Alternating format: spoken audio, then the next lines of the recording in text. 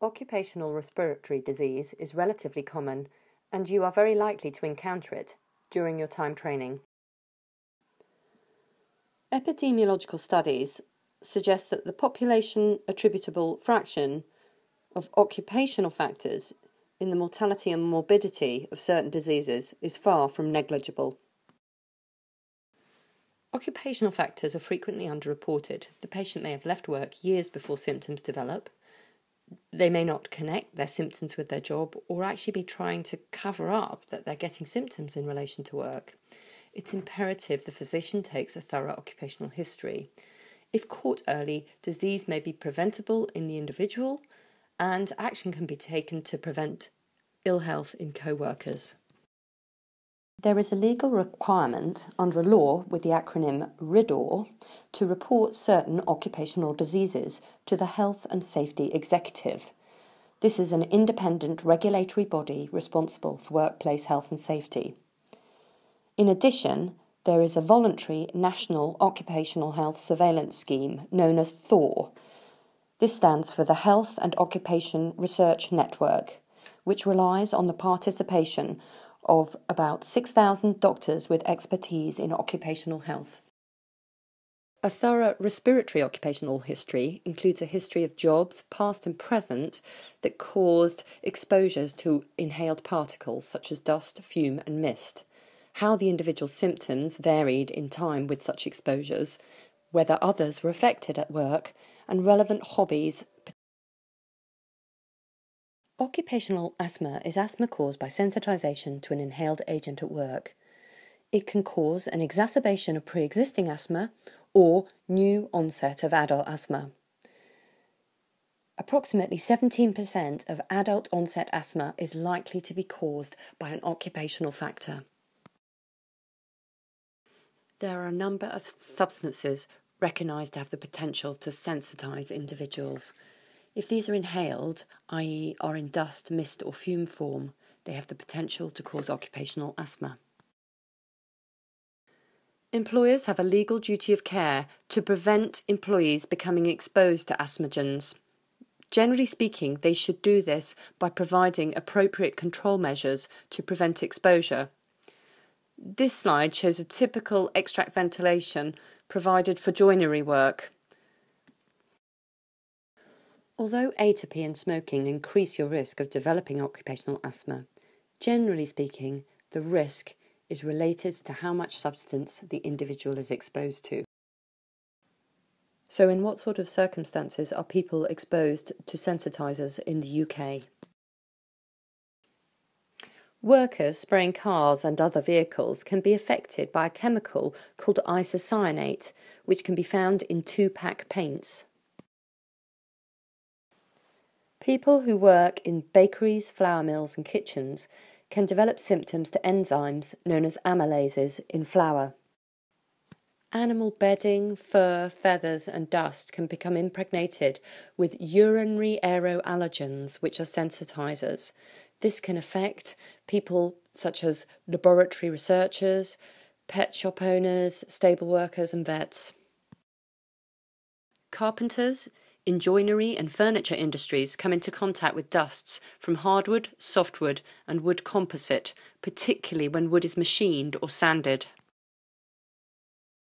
People who work in the electronics and assembly industries come into contact with fumes from rosin-based solder flux. Engineers undertaking metal machining use a lubricant for the moving parts. These metalworking fluids are potential sensitizers. Farming is another industry with high levels of occupational asthma related to exposure to grains, dusts and animal aeroallergen. Historically, healthcare workers have come in contact with a number of potent sensitizers, such as the biocidal cleaning fluid used for endoscopes and powdered latex gloves. Both of these products are no longer in use. Hairdressers are exposed to a number of chemicals in bleach, dye and perm solutions that can cause occupational asthma. Certain cleaning activities can cause asthma as a result of irritation from exposure to different chemicals. So these are some of the industries which are currently associated with high levels of occupational asthma if exposure to sensitizers is poorly controlled. However, industries change with time, new sensitizers can be created. It is important to have a high level of suspicion when certain elements of the history suggest an occupational cause. Occupational asthma causes a wheeze, cough and shortness of breath, much like any other asthma.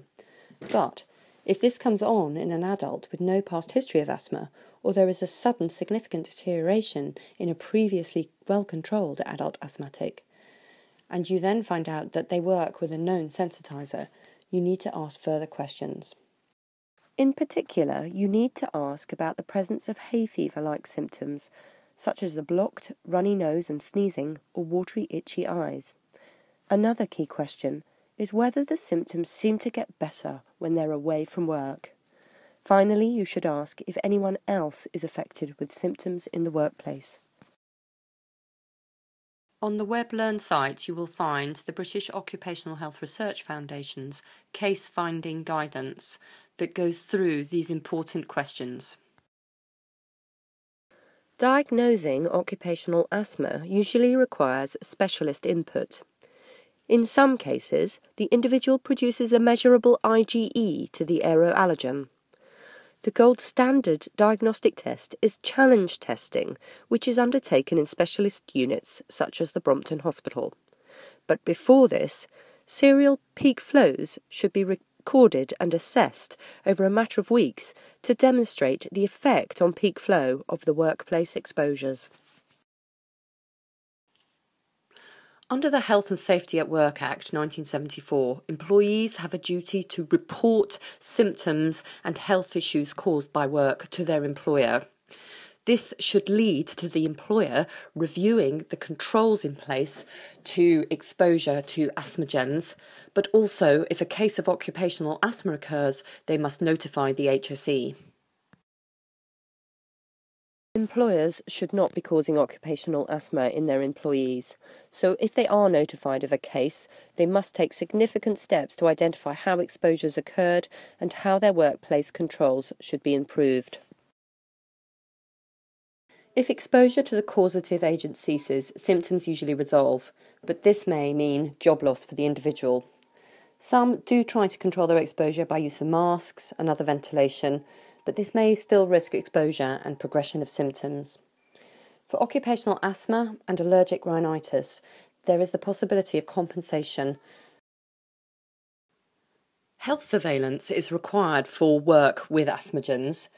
Health surveillance is a system of ongoing checks that are required by law if an employee is exposed to a hazard at work and if a measurable health effect, such as early symptoms of occupational asthma, can be observed.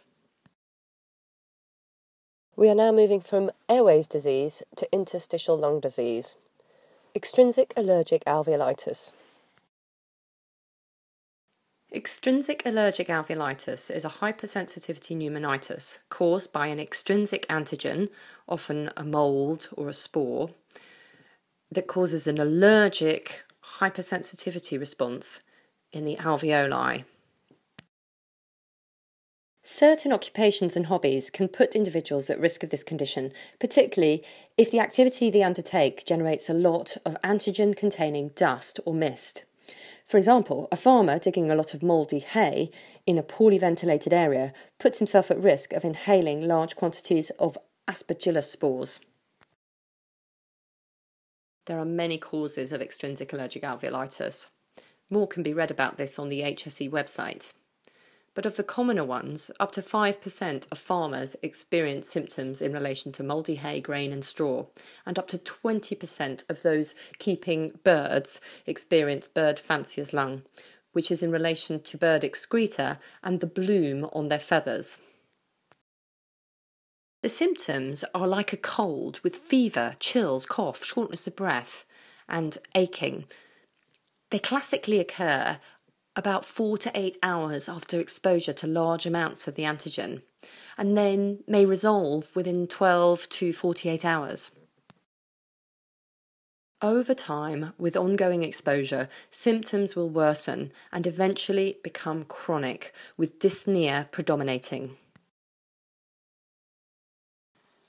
Again, diagnosis of this occupational disease is a complex and specialist matter. The condition is often confused in the acute stages with an infective process, as the individual may present with crepitations in their chest, raised neutrophils and a raised ESR. Generally speaking, high-resolution CT is a more reliable investigation than a chest X-ray. Once the diagnosis has been made, avoidance of the precipitating factor is essential, as this condition usually resolves but can lead to a progressive fibrotic condition of the lung.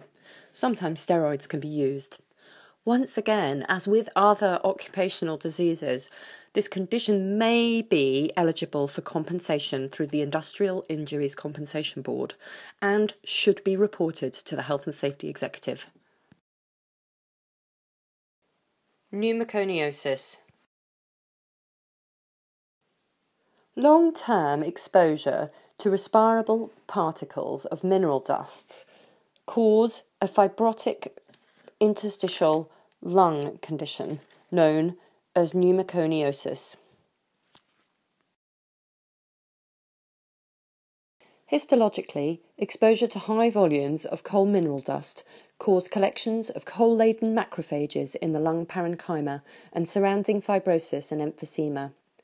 The long latency of the condition means it often presents after retirement. It can also present like COPD or with a coexisting coal-related COPD condition. There may be a mixed restrictive or obstructive pattern of lung function. Treatment is supportive, although the individual should be advised to stop smoking.